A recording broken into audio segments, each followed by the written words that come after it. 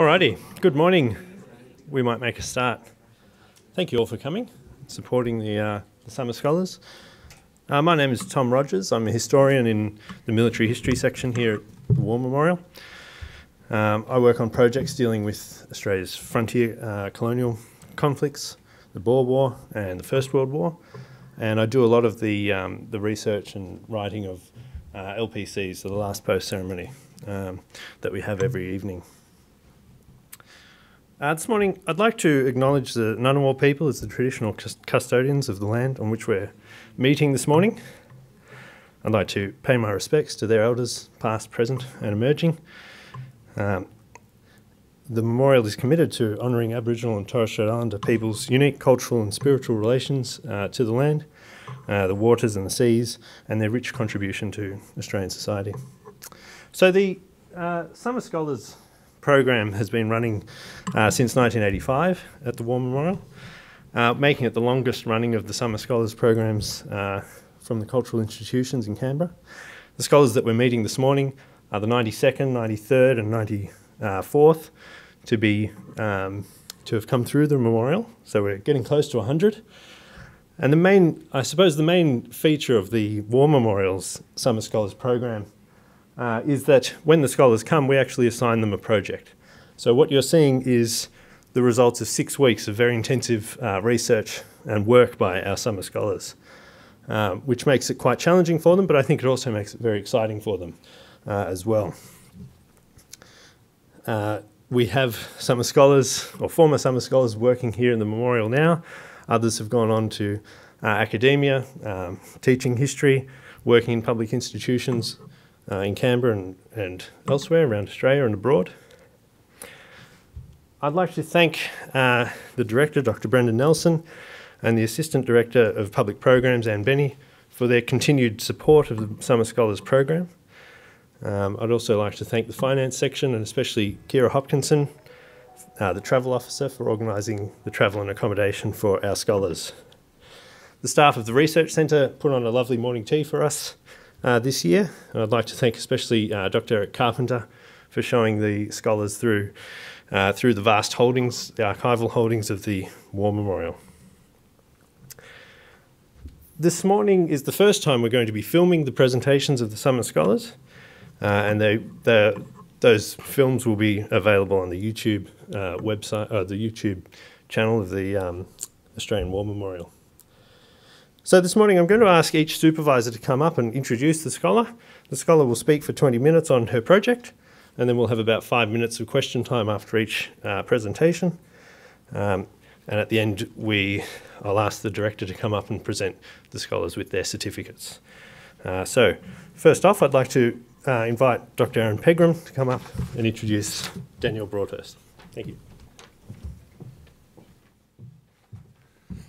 Thank you very much, Tom. And before I kick off, I'm going to just remind you all to turn your phones either off or switch them to silent, please, out of respect, not just for your fellow audience members, but for our speakers here this morning.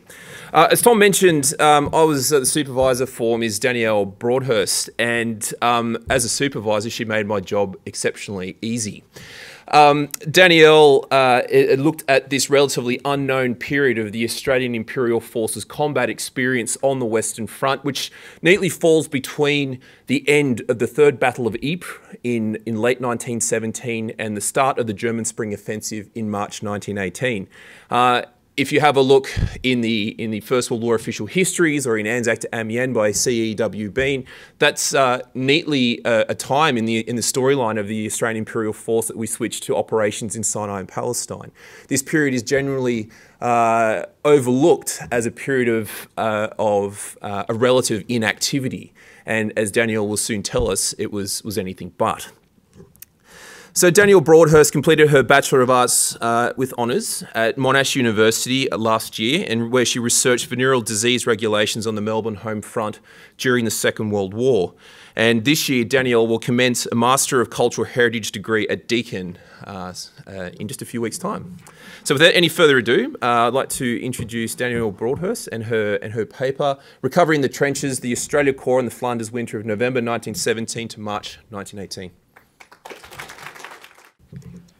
In the time between November 1917 and the German Spring Offensive in late March 1918, the AIF was said to be resting at Messines on a relatively quiet part of the front. Lieutenant George Mitchell of the 48th Battalion described this period as uneventful. Sleet and snow would follow him back to his billets near the town of Messines, where the friendly peasantry might have been their own. He describes those glorious weeks of training and sports as going smoothly, the sun shining more brightly every day. Mitchell's fond memories are the prevailing and simplified view of the Australian troops' time spent in the Flanders winter of 1917 to 18. And by being simplified, details are often misunderstood and confused in books such as David Cameron's recent Australians on the Western Front, 1918. The AIF's perceived inactivity during this period is often passed over in accounts of Australia in the First World War, using this juncture to switch to the narrative of operations carried out by the Australian mounted units fighting in Palestine. But what was this period like for the Australians who remained in Flanders during the winter of 1917 and 18?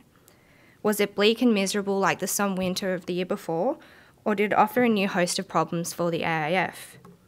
In light of the exceptionally heavy casualties that had been suffered by the Australians during the Third Battle of Ypres, just months earlier, how did the Australians recover and prepare for what would be their final year in the Great War? In this presentation, I propose that the final period of Australia's wartime experience should not be dismissed as a period of inactivity. In looking at how the AIF spent this relatively quiet period of its campaign on the Western Front, we see a more nuanced account of what life in the trenches was like. Against the backdrop of declining enlistment and dwindling manpower, how did the AIF use this period of relative inactivity to prepare for the fighting of 1918? By the end of 1917, the AIF had endured some of its heaviest fighting in the war. In just 1 year, they had taken a total 166,000 casualties, of which 15,000 had been killed in action. This accounts for about 45% of the total number of Australians who died on the Western Front. During this time, the AIF had fought in major battles at Bullecourt, Messines, and the Third Battle of Ypres in Belgium, and as a result, the Australian divisions were short by some 18,000 men by October. More men were needed for the front, but voluntary enlistment was on a downward trajectory and showed no signs of improving. Enlistment numbers were down to as few as 5,000 men a month when the minimum need was for 7,000. A campaign for the second conscription plebiscite was in full swing, bitterly dividing the nation between yes and no. And the position in France and Belgium was often used to highlight this desperate need for reinforcement. Russia's exit from the conflict and the subsequent dissolution of the Eastern Front led to an anticipated German offensive, as Germany would soon move over 1 million troops to the Western Front to achieve a decisive breakthrough. On the 17th of December 1917, a mere 3 days before the nation would cast their vote on conscription, but 8 weeks after it was written, The Age published a statement from General William Birdwood expressing his need for more men and his struggle to bring the divisions back up to strength. It's noted within the article that the urgency of this situation should set the minds of Australians straight, that on Thursday they should vote in favour of conscription and alleviate the AIF's crisis. Despite the seriousness of the situation for the AIF, the plebiscite and the introduction of conscription failed for a second time on the 20th of December 1917. While the Australian population remained divided on the issue of conscription, the AIF did its best to reorganise under a new structure known as the Australia Corps. The proposal suggested organising a corps to remedy the issue of manpower fatigue and shortages. The decision to separate from the New Zealanders was one not made lightly, given the shared experiences at Gallipoli and the fighting during 1917 and 1916. However, the men felt that they were sent to where they had always wanted to be, and that was with the rest of the Australians. The Australia Corps was then formed on the 1st of November under the command of General William Birdwood and consisted of the 1st, 2nd, 3rd and 5th Australian Divisions. The 4th Division was the most battle-worn and subsequently became a depot for reinforcements and eventually rejoined the Australia Corps in January of 1918. Having fought at Messines throughout June and July 1917, the Australians returned to this now quiet part of the front for some time of rest and recovery after the Third Battle of Ypres. This allowed those hospitalised sick and wounded during the Third Ypres campaign to return to their units. Major General John Monash, commander of the 3rd Australian Division, exclaimed in a letter to home, "I find myself once again in command of the same sector of front which I captured in June and July." The front line was extensive and extended from Hollebeck in Belgium to the north down to Armentières in France to the south, which equates to approximately 16 kilometres, with a trench length of 12 kilometres. The northern sector, or Messines-Wittstadt sector, runs from Hollebeck down to the town of Warneton, and the southern sector, or Plaugstier-Messines sector, runs from Warneton down to Armentières in France, just over the Franco-Belgian border. And just for a bit of reference, Ypres is another 7 kilometres just northeast of here. The Corps front was much longer to that which they had previously been accustomed during the Somme winter of 1916 and 17. Organised into 3 divisional areas, paired divisions rotated between forward and rear areas, with some brigades being detached from their divisions when organised in the front line. Instead of a continuous trench system, battalions occupied a series of strong points and outposts set up in German pillboxes that they had captured during June. While the position did provide an opportunity for rest, there was still plenty of work to be done in light of the preparation for the expected German offensive. In this respect, quiet sector becomes a relative term, and so does rest. This period became an opportunity for training and the development of defensive measures as much as it was an opportunity for rest and recovery. The nature of trench warfare meant that though this period was used to relieve the manpower shortage, men continued to die or became casualty through enemy action, and other men found themselves taken prisoners of war. A tendency toward indiscipline continues to follow the Australians, and as men were returning from convalescence, others were leaving the front for varying reasons. Operations during this time at Messines were purely defensive in nature. The objective was to maintain the Messines-Wittstadt ridge and by doing so, maintain the gains that the British and Dominion forces had achieved during the fighting at Ypres. The Australia Corps' position at Messines also deepened defences around the vital railway of Hazelbrook, which supplied British forces fighting in the north. When in a line, a typical day would consist of working in lower areas, where night activity allowed for working in open areas, as well as the conduction of raids and patrols. These trenches were most recently inherited from the British and were in quite poor condition. A lot of work would have to be done on making them livable, as it was not uncommon for these trenches to be flooded. Working parties consisted of wiring, digging, laying duckboards, and generally strengthening the defences, and took place at all hours of the day. The experience of these men along this vast front of some 16 kilometres is varied. Though it was uneventful for some, others found it relentless. Trench raids were common during this period. Conducted by both the Germans and the Australians, the intent was to gather information by taking prisoners or collecting enemy documents. Short, sharp and violent, a raid is considered successful if the number of casualties were fewer than the raiding party inflicted. One raid carried out by the 40th Battalion in December of 1917 was considered their most successful in the war. In turn, the 10th Battalion was subject to a German raid in March 1918 when they were in the process of relieving the 13th Battalion in the forward area to the north. The 10th Battalion alone lost 7 men as prisoners, 16 were wounded and 4 were killed, including Major Horace Henwood, who had only recently returned from his leave in London.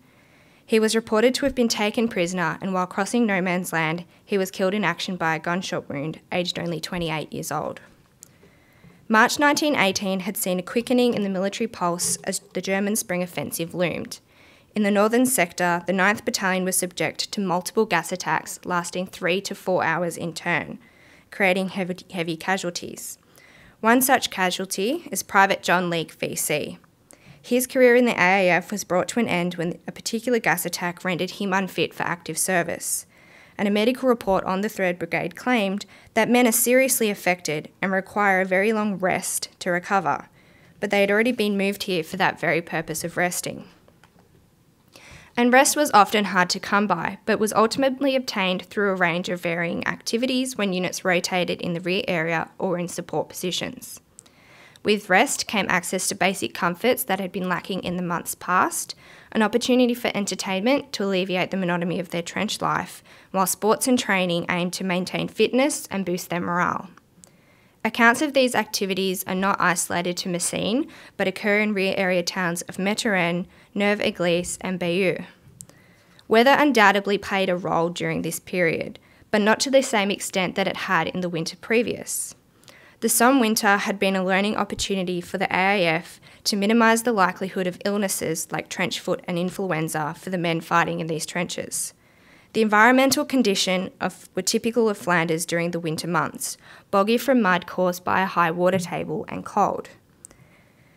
Sergeant Archie Barwick of the 1st Battalion wrote in his diary, likening the Flanders winter to an average Tasmanian winter with only half the amount of rain. Access to basic comforts was also alleviating the effects of winter and went some way to boost the morale of these troops. The accounts of some men show that they had relative freedom to travel to towns in rear areas for their rest and recuperation. Men also had the freedom of putting the war behind them and celebrating occasions more familiar to them in their civilian life. Christmas and New Year's was celebrated with the support of the Australian Comforts Fund and the YMCA, who provided them with additional food and gifts. The most enthusiastic of these accounts is provided by Sergeant Barwick, who details food, a bit of whiskey and rum with an evening nap to sleep it off, and a night sat around a fire ending in a snowball fight. Organised training and sports programs feature predominantly throughout the Flanders winter. Training was carried out wherever possible with the support divisions and in reserve positions. The intent was not only to hone the skills of these servicemen, but develop more defensive tactics. Example could be made of the training program undertaken by the 13th Battalion from March 1918 at Neuve-Église. Mornings from 9:30 to 11:30 were dedicated to training and drills, including parade ground saluting, gas helmet drills, platoon drills and muscle exercises, as well as bayonet fighting, musketry, rapid loading and marching. Afternoons from 1:30 to 3:30 were spent in much the same way, with ample time scheduled for their sports. It was the opinion of many that sports were a valuable activity in improving their morale. According to one man, the only remedy for a weary soldier was to be in reserve with fine weather and plenty of sports and amusement. So within the 13th Battalion's training program, boxing competitions were introduced and football matches were taking place at least 3 times a week. The men played rugby from this 13th Battalion, but Victorian, South Australian and Western Australians would often prefer Aussie rules where possible. Matches helped troops with their morale, provided them with entertainment and increased their fitness, and helped men keep in contact with some sort of normal life away from war. Private Street of the 55th Battalion said, "Football did more to rejuvenate a battalion than anything else.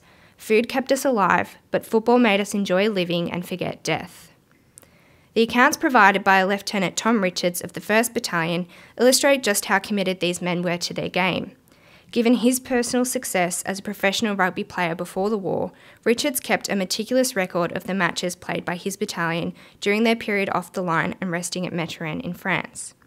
When playing the 13th Battalion on the 10th of February, he even notes that this game would be played by rugby union rules, although league was the preferred among the AIF, and on every account his team won. The final component of rest during this period was the allocation of leave to London and Paris. Long awaited by men, leave was a mixed blessing, as was any sort of free time. Desertion and absenteeism were also common during this period and considered an endemic problem. But it's evident that relations with locals while on leave would also become an issue. Regular pay, periods of inactivity, and relative freedom in rear areas often culminated in breaches of military discipline. These include outbreaks of venereal diseases, drunkenness, and lawlessness. By the end of 1917, the numbers of Australians in prison was 6 times that of other Dominion troops and 8 times that of the British Army. During the course of the war, the British courts-martial sentenced 266 men to death for desertion, and Dominion troops on the Western Front would face a similar fate. But the AIF members were spared the death penalty if their sentence was not sanctioned by the Governor-General, and it never was. Richard Glenister has suggested that the total number of courts-martialed held for deserters from the AIF was around 4,100. While 17% of these would occur within Australia before embarkation, once overseas, 1 in 100 would desert. This policy of desertion without execution, upheld by the Australian Defence Act of 1903, is regarded as the reason for such high figures. Australia was pressured 3 times from 1916 to 1917 to change this clause and fall in line with the other military forces of the British Empire. Australia's unwillingness to change this clause was rooted in the public opinion of the war and unpopular response they had gotten from entering conscription. It was never going to be a good time, and considering the conscription plebiscite's failure, they believed it would never succeed. As the war progressed and the AIF suffered a greater number of casualties, they also experienced increasing numbers of desertion. In 1918, the naming and shaming of these deserters was entered with the hopes of deterring the men from absconding. General Birdwood suggested naming these people in public papers back at home, and the first notices from this period under examine appear in the Australian press in March 1918. But given these figures compiled by Glenister and from the Provo War Diaries, this had little effect. Absconding has two forms: absenting without leave and overstaying leave, or outright deserting without the intention of returning. The number of men who absconded seemed to rise as units re-entered the line, even in relatively quiet sectors like this at Messines. The statistics suggest that the numbers were higher at the beginning of this period after the Third Battle of Ypres, but also rose in March as the German activity increased before the start of the spring offensive. Throughout January and February, this period of rest and throughout January and February, in this period of rest, the rate of absenteeism does not stop. As Ashley Eakins has stated, absenting and deserting is a sign that these men were weary. Leave became associated with risks other than that of men overstaying their allotted time. Monash wrote home stating that men got into all sorts of mischief, got robbed, and often came seriously to grief. One such grief was the contraction of venereal diseases. As stated in the official history of the Australian Army Medical Services, venereal disease was identified as one of the most important medical problems of reconditioning and was at every phase of work in the war. At any one time during the war, it's been estimated that of the 60 divisions under the command of the British Army, venereal disease would incapacitate one entire division. During the Flanders winter, there was twice as many men taken out of the line suffering from venereal disease than there were absenting or deserting. Evidently, as men took their leave to London and Paris, they might be returning to the front with some unwanted souvenirs.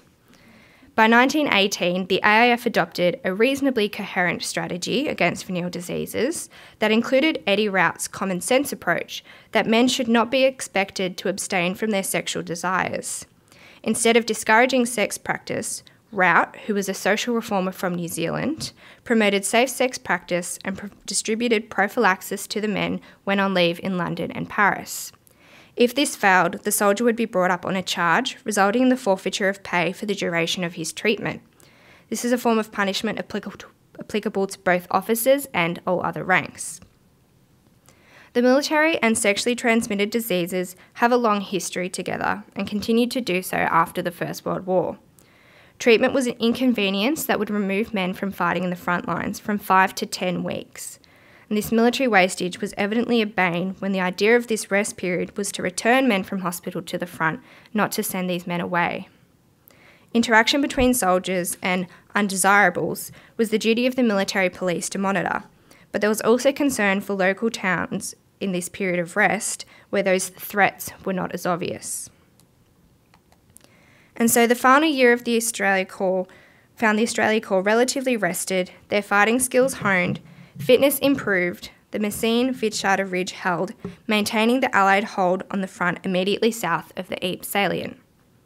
For all the defensive measures that were put in place here by the Australians, the effectiveness of those defences would not be known. By late March and early April, the German spring offensive began and the AIF found themselves rushed south to defend Amiens, bringing an end to their period of rest and recovery.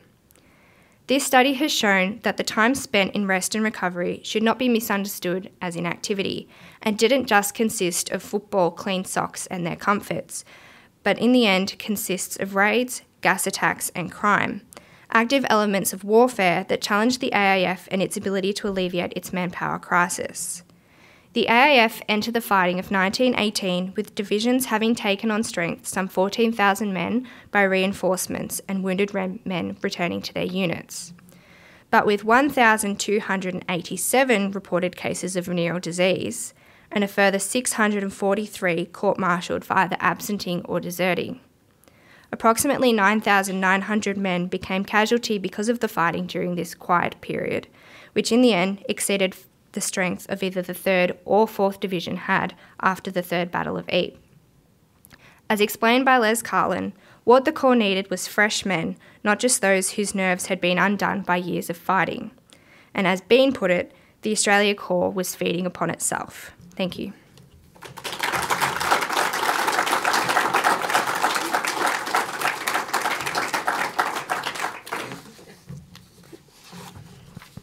Thank you very much, Danielle. That was fantastic. Do we have any questions? And when you ask a question, can I ask you to speak into the microphones that are roving as we're recording?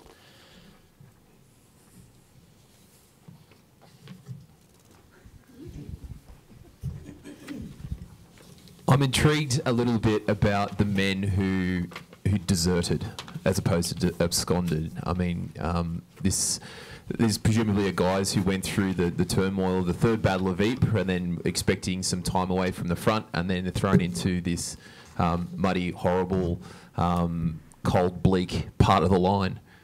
So if you can tell us a bit about some of the guys that you found. Yeah. There's a couple interesting examples that have come out. One example is Richard Brett of the 2nd Divisioning Company. He was on leave in London during January, so just after this period of Ypres, and he would have had some time during the line at Messines. But he then vowed to report back and was AWOL for 5 months when found in plain clothing and then pleaded not guilty to desertion. 5 months later, he was, of course, charged with desertion. There's also an example of men leaving the front line after they're given the order that they're going to be moving into these forward positions.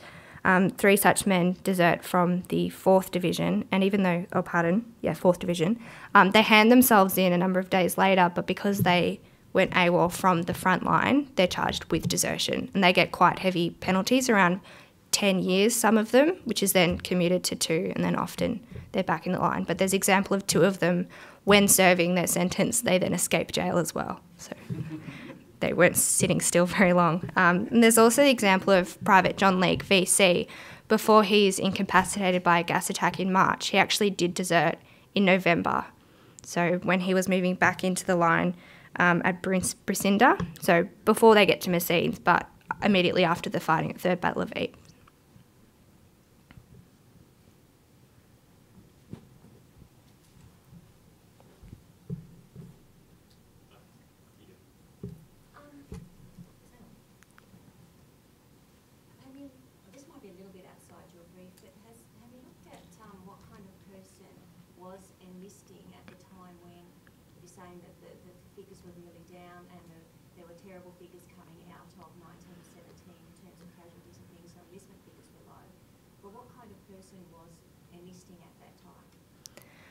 They had made changes to who could enlist, so they were making it easier for men to qualify.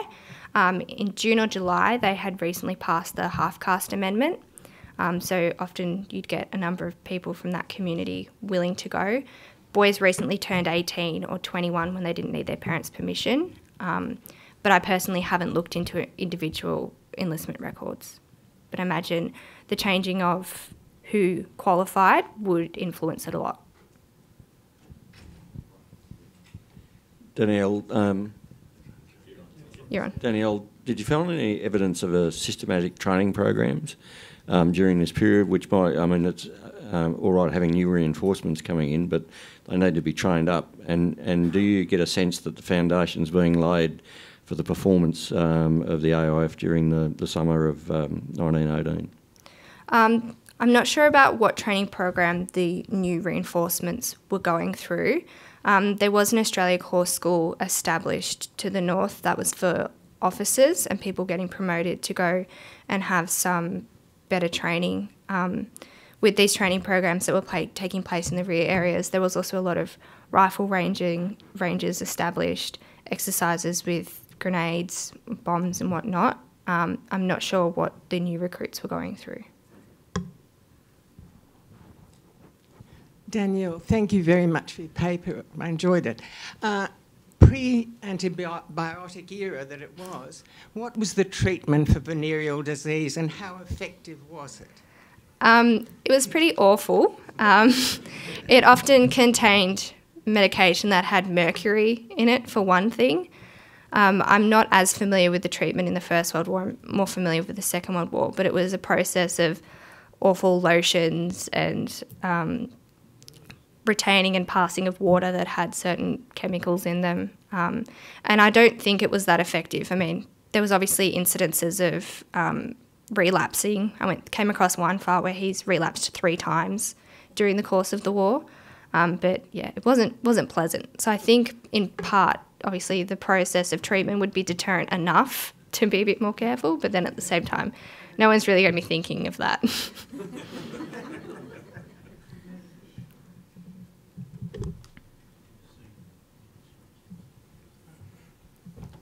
Yeah. Okay, very good. Thank you very much, Danielle. I think Brendan had a question. Oh, sorry. Thank you. Thanks, Danielle. Do you know what was the reaction in Australia to the name and shame publication of the names? Well, I presume it was a mixed one.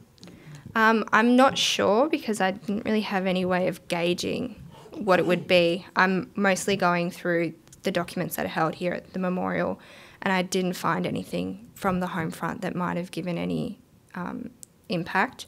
I was looking through Trove with the digitised newspapers to find these names of the men from the period, and it was actually hard to find, so I'm not sure how widely spread the publication of names actually was. But no, I don't know, unfortunately.